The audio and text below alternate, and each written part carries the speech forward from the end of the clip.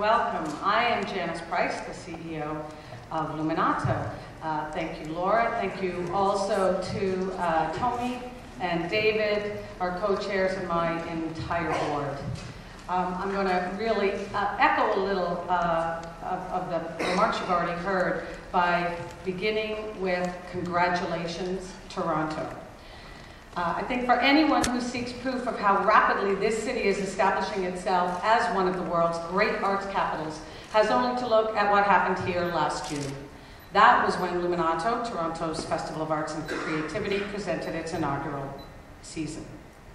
And the tremendous warmth with which Toronto embraced this newcomer in its midst clearly reflects a deep sense of ownership on the part of the city, whose institutions and open spaces LuminaTO inhabits, and whose artists occupy such a central place in our programming.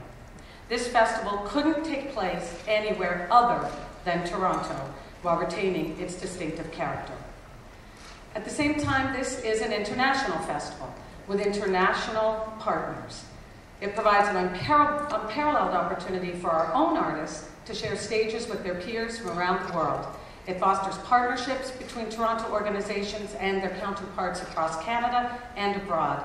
And of course, it raises the profile of this city as a cultural destination.